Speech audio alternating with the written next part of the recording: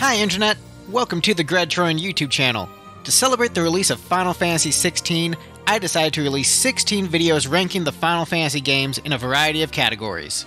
Each game has their strengths and weaknesses, so I thought it would be a fun way to compare and contrast the games. These lists are just my personal opinion, trying to balance objectivity and personal preference, and likely failing to satisfy anybody. So, if you disagree with my ranking, which you probably do, let me know your ranking of the subject in the comments below. In this video, I'm going to be ranking the leveling and character progression systems of all the mainline Final Fantasy games, plus tactics. Personally, my enjoyment of an RPG doesn't have too much direct correlation to its leveling system, as it is a category I place much lower on my priority list.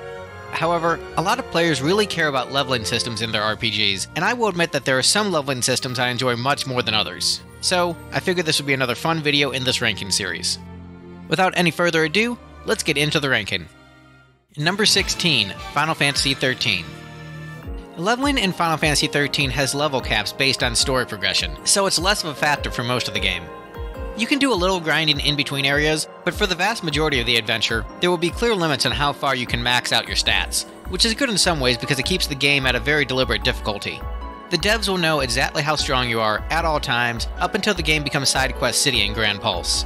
It makes the battles more fun, I acknowledge this. However, that means leveling isn't really much of a thing in 13, aside from the Crystarium, which is honestly pretty weak sauce.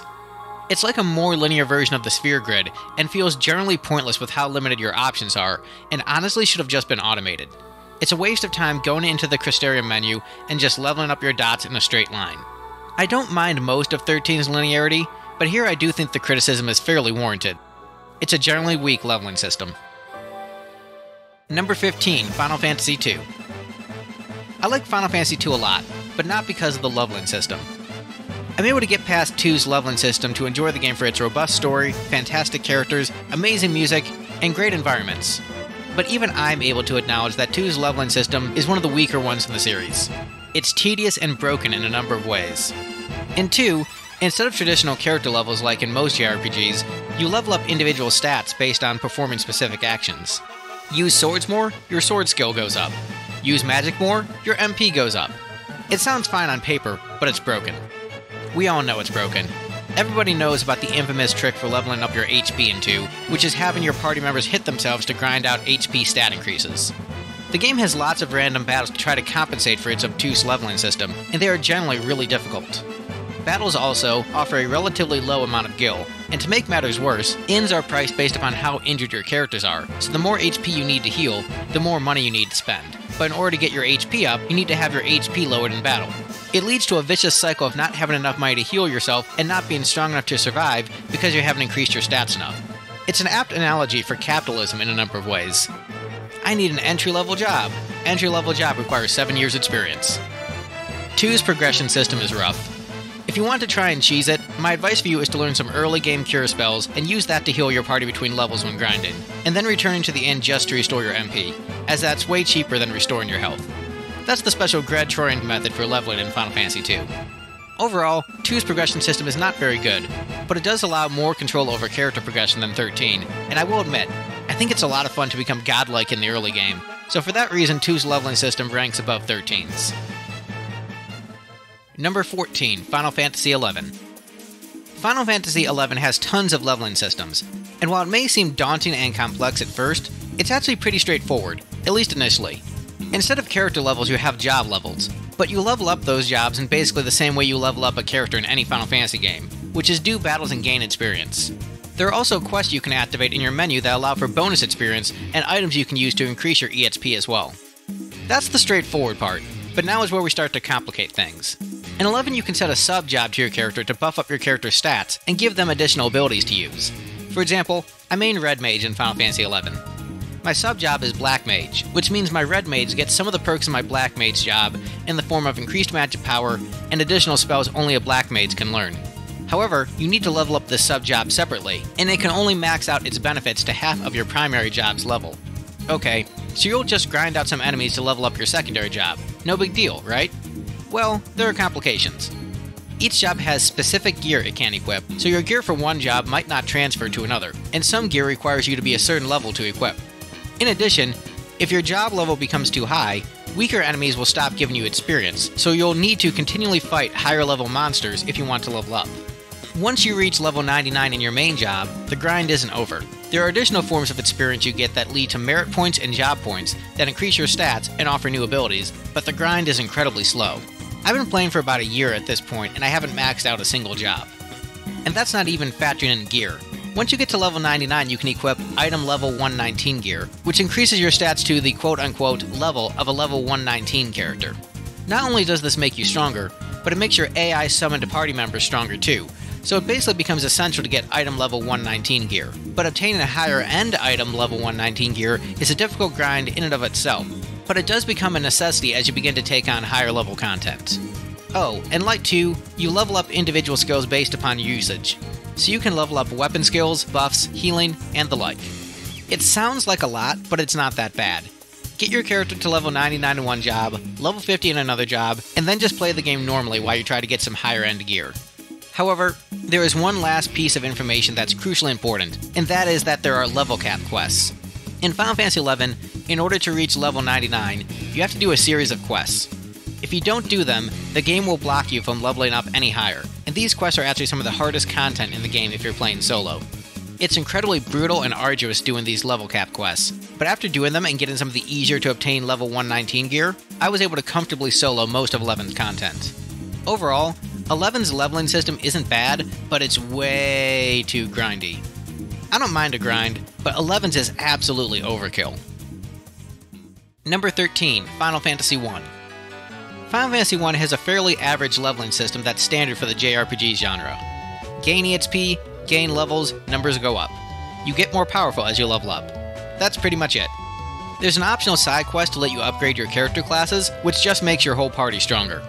It's simple, effective, and served well as a solid foundation for most of the franchise. It's not particularly interesting, but it's not bad either. I don't have too much to say about it. Number 12, Final Fantasy VI. Final Fantasy VI, much like Final Fantasy I, utilizes the classic system of gain EXP, gain levels, numbers go up. However, the game has the addition of the Magicite system to allow characters to learn additional spells and gain extra stat increases, which serves as a fun way to customize the characters, but mostly just leads to grinding so everyone has the same abilities. It's fine. Number 11, Final Fantasy XV. Final Fantasy XV, like many games in the series before it, has the classic system of gain EXP, gain levels, numbers go up. But there are a few interesting twists here that make it a bit more engaging. For one, there is also an ability point experience system. You gain AP along EXP, but AP is used on a sphere grid-like system that lets you customize and choose what bonuses you get, like additional abilities, stat boosts, and being able to equip more accessories, just to name a few examples.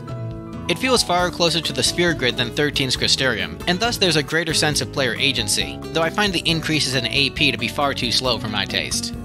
While Final Fantasy XV will give you experience points and ability points from battles, you can also gain them from doing things like quests, riding in the car, and riding on chocobos. The experience rewards from completing quests makes completing them far more satisfying, and helps give the player incentive to try engaging in more optional content. A fantastic addition to the experience system is the hotel system. Basically, the better the hotel you stay at, the more experience points you get. Your experience points don't actually take effect on your characters until you stay at an inn or at a campsite, and some hotels offer bonuses like doubling or tripling the amount of EXP you earn. So, if you wait a while before you rest at an inn, your experience bonuses can become massive, allowing a great cutting down on grinding time. Overall though, Final Fantasy XV can still be pretty grindy, but there's options in your grind, and the options are generally pretty good. A very solid leveling system. Number 10, Final Fantasy XIV. Final Fantasy XIV offers minimal grinding in comparison to a lot of other games in the series. While it's similar to 11 in that it focuses on job levels instead of character levels, you gain basically all the experience you need from doing main story quests and daily dungeons, largely eliminating the need for grinding away EXP on random monsters. It's very convenient not to need to grind and just casually go through the main story, though some of the tedium of the story itself can make the overall experience feel like a grind. If you want some extra experience outside of the MSQ, there are the daily dungeons, but those can be a bit annoying if you're on time constraints and just want to do some quick leveling for a few minutes. When waiting to be automatically matched for a party in your daily roulettes, you can be waiting upwards of 20 minutes just to enter a dungeon. You're really at the mercy of the game being an MMO when it comes to leveling, unlike 11, where more of the leveling is within player control. In 11, if you want to hit up the good grinding spots, you can just go there. There's no need to wait 20 minutes. Still, it's not all bad. There are specific questlines for each job that offer experience and new abilities, and the quality of the storytelling is on par with anything in A Realm Reborn. The questlines really help add a unique flavor to your job of choice and enhances the overall experience. 14's leveling system is a mixed bag, but the fact that the MSQ EXP is so generous helps me rank it this high because it does essentially eliminate the need for grinding to a large extent. And if you do need to grind, the amount you get from daily dungeons is generally worthwhile and more engaging than just destroying hordes of random enemies. However, the wait for the dailies and lack of player control prevents me from ranking 14 any higher in this category. Number 9. Final Fantasy III. Final Fantasy III has a fun character progression system. There's a main character level that goes up in the traditional gain EXP, gain levels, numbers go up way, but Final Fantasy III also has a job level separate from the character level you can also level up. I just said level a lot there, but you get the point. You've got character levels for base stats, and job levels for specialized stats for that specific job. It's pretty standard for games with a job switching mechanic, and it's solid. Honestly, I don't have too much to say about it. It's good. Number 8. Final Fantasy V. Final Fantasy V basically has the same leveling system as 3, but with more jobs and customization options. Final Fantasy V offers players the ability to mix and match abilities from different jobs, while Final Fantasy III does not have such an option. And it's for this reason alone that 5 ranks above 3 in terms of character progression. That's literally the only reason I rank it above 3, because aside from the new jobs, there's not much different. In the original version of 3, there was a penalty for switching jobs, but not in the 3D version, so again, this is basically the same thing. Final Fantasy V is often considered to be the best character progression system in the series, but in my opinion, it's not even the best usage of the job system. Hashtag Hot Take Troyan. Number 7. Final Fantasy XII. My ranking here is based solely on the original Final Fantasy XII. I can't attest to the job system in the remastered version of 12, but my initial gut reaction is actually resistance, because I worry about regret in regards to picking certain job classes for a character and being stuck with that for the rest of the adventure in 12. I actually like the freedom and flexibility of 12's progression system, even if it ends up with all of the characters feeling the same. I, for one, like the idea of unlocking all abilities with all of my characters. Like previous games in the series, Final Fantasy XII has a traditional level system where you gain EXP, gain levels, numbers go up. However, the biggest feature in progression that 12 is famous for is its license board system. It's very similar to the sphere grid from Final Fantasy X, except not as good. Final Fantasy XII's license board allows you to spend license points to unlock new spots on the board, and those spots will increase stats, allow players to learn new abilities, and allow players to equip certain items.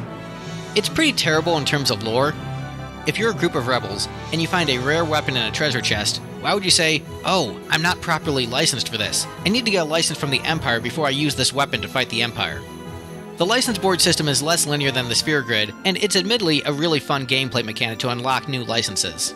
I don't like how much of it is tied to equipment, as good equipment can be rendered useless if you weren't progressing your grid the correct way. But overall, it's actually a pretty fun system, and one of the best parts of Final Fantasy XII from a gameplay standpoint. Number 6. Final Fantasy IX. Final Fantasy IX is yet another game in the Final Fantasy series that offers the standard leveling system of numbers go up. The biggest innovation that 9 offers, customization-wise, is latent item abilities.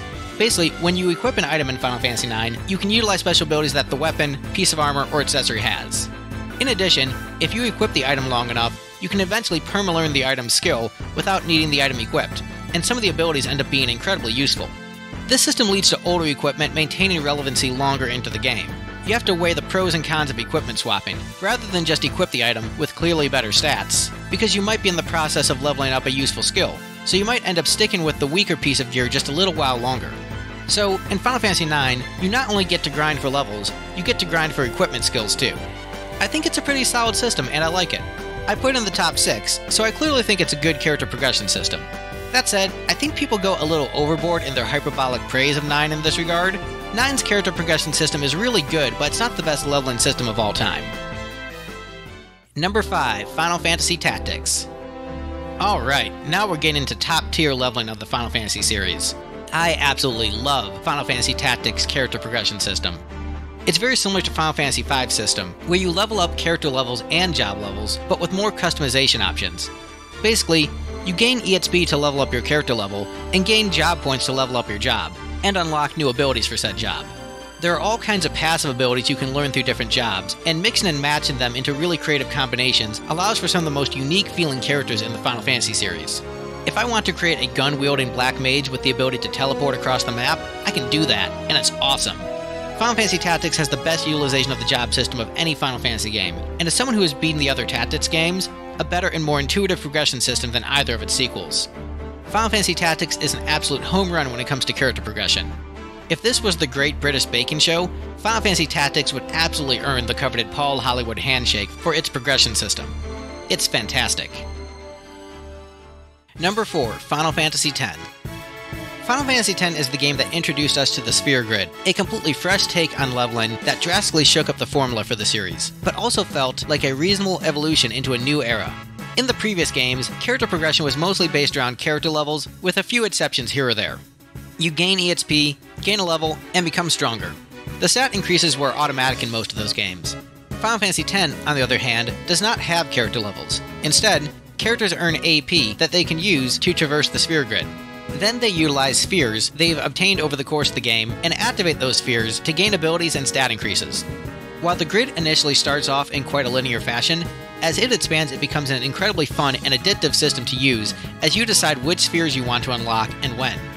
It's a lot of fun when the character paths finally start to intersect, and you can move Auron over to Tidus' path to increase Auron's speed, or moving Yuna over to Lulu's path to learn some black magic.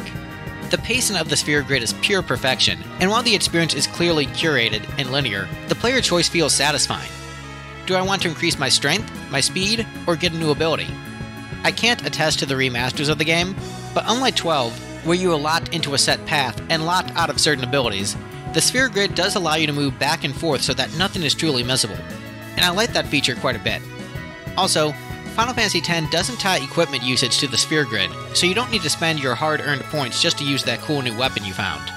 The Sphere Grid also surpasses similar systems like the Crystarium because there aren't enough branching paths in the latter to justify the tedium of the menus, and it's superior to 15's AP system because the rewards are more consistent and less tedious to obtain. When it comes to this kind of leveling system, Final Fantasy X Sphere Grid is exactly what you would want. It's absolutely brilliant. Number 3, Final Fantasy IV. Final Fantasy IV has probably the most standard RPG progression system of any game in the series. You gain EXP to level up, and as you level up, not only do your stats increase, but you also learn new abilities as well. This is all done automatically when you level up, without any menu navigation. It's the standard system that most RPGs are based on, and there's not much in terms of customization here. However, the streamlined nature of this system is actually a blessing. Final Fantasy IV's level progression system is so perfectly balanced and executed that it's easy to see why this system is the standard for JRPGs, because the way 4 does it here is absolute perfection. Final Fantasy IV does not allow for swapping of character classes. Each character is in a predefined role, which means that their skill path is set up in advance. There's no deciding whether to buy a spell from a shop or which sphere you want to use to progress your character. Nope, the character will just learn new abilities automatically. And honestly, it's pretty great. The immediate satisfaction of hearing the victory fanfare and seeing that characters have learned new abilities is incredibly satisfying. The system feels intuitive and natural, and because of its streamlined nature, 4 takes away a lot of the menu navigation and busywork that can ultimately become tedious. Instead, you can focus on the extremely well-balanced combat that's specified to your exact party combination and the brilliant narrative. It's a very curated experience, but it remains satisfying to this day. Final Fantasy IV's leveling system is simple. It's the standard upon which RPG leveling is built, and it is a perfect execution of that system, and quite possibly the best execution of that system ever done. If you had to pick a single leveling system to be representative of the entire Final Fantasy series, nay, of JRPGs in general, Final Fantasy IV is the perfect choice. Number 2, Final Fantasy VII. Final Fantasy VII, like Final Fantasy IV, offers traditional leveling up in the form of gain EXP, gain levels, numbers go up. However, instead of automatically learning new abilities like in 4, 7 offers 2 unique systems for character progression with the Materia system and the Limit Break system. The Materia system allows you to level up different materia, which are items you can equip to a character to allow them to use special abilities. These can be swapped freely between characters, and as you gain new materia, you can pair different materia together to do all kinds of crazy stuff. A famous example of this is pairing the Final Attack materia, which automatically does a final move as the player is knocked out by an enemy, and pairing it with Revive, and this combination will automatically revive the player character upon death. Finding different materia, using them in battle, and swapping them between characters is one of the great joys of Final Fantasy VII. It's an addictive system that's easy to grasp and insanely fun to master. In addition to the materia system and traditional character levels, Final Fantasy VII also has different limit breaks for each character, which are special moves the characters can use in battle. There are 4 different levels of limit breaks, with 2 limit breaks per level. The system for unlocking limit breaks is as follows. To unlock the second limit break of a level, you have to use the first limit break of that level a certain number of times. Then, after you've unlocked the second limit break of the level, you need to kill a certain number of enemies to advance to the next limit break level. Once you unlock 6 limit breaks, then you're able to unlock level 4 limit breaks, which require questing to obtain a special item. It's a fantastic system. In this way, you still get the skill progression system of 4, where characters will naturally learn abilities through combat, but you also get the addictively fun customization options of the materia system. And since they can be freely switched between characters, you don't have to worry about leveling each individual spell on each individual character. You get the best of both worlds, individual feeling characters and easy ability swapping customization.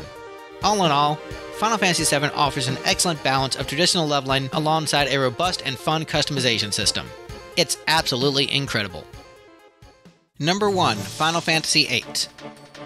Final Fantasy VIII's junction and draw systems are extremely divisive among Final Fantasy fans. People commonly complain that the system is too grindy and that you need to spend hours drawing spells from enemies to improve your stats, and complain that when you level up the game gets harder because the enemies scale with the player's level. These people are just bad at playing Final Fantasy VIII. I don't know what to tell you. Get good, scrubs. Joking aside, I think a lot of people who dislike the junction and draw system have a fundamental misunderstanding of the optimal mechanics behind it, and that 8 is ultimately a far less grindy game than most games in the series. Final Fantasy VIII features a traditional leveling system: gain EXP, gain levels, stats increase. However, the stat increases from leveling up are incredibly minor, and the enemies in the game scale with the player's level. They get stronger as your character level increases, but only as your character level increases. The main progression system in 8 revolves around the junction system, where you gather different magical spells and pair them to different stats for bonuses. The more of a spell you junction to a stat, and the higher level the spell, the more that stat increases. To obtain spells, you generally have one of 3 options. Use a command called Draw in battle, which steals the spell from enemies, interact with draw points, set locations on the game maps that allow you to obtain spells periodically, or refine items and cards from the Triple Triad minigame into spells. You can become a god tier level character very early in the game with maybe an hour total of grinding. A lot of people complain about how tedious it is to draw spells from enemies. Well, good news, you don't have to. You can use draw points or play Triple Triad. You know, Triple Triad, the universally beloved minigame that many consider to be the best minigame in the series. Oh no, my grinding is playing a fun card game instead of hitting the X button over and over again in random battles. And as far as enemies scaling with you, there's an ability you can get from the summon Diabolos that allows for you to turn off random battles, which means you stop gaining EXP, because bosses don't give you any EXP upon defeating them, only random battles do. And since the bosses don't scale, that means that you are an all-powerful god plowing through any obstacle placed before you. Thus, Final Fantasy VIII becomes an incredibly fun boss rush that gives you the ability to zoom through the game while also being able to take time and more casually enjoy the game's stunning visuals without constant battle interruptions. Just soak up the scenery and feel the sheer joy of crushing your opponents with your might. Again, there is far less grinding in Final Fantasy VIII than basically any other game in the series if you know how to use the system properly, which isn't that hard, and if you know how to use it, you realize how insanely fun it is to become a god among mortals. As far as I'm concerned, Final Fantasy VIII has the best leveling system in the series. Thanks for watching this video. Again, these lists are my personal opinion, and I'm definitely curious to see you guys posting your rankings in the comments below. Be sure to do the YouTube things, the liking, the subscribing, etc. And if you like this video, don't forget to check out the other rankings in the series. Thanks for watching, and I hope you find peace and happiness in your life. Cheers!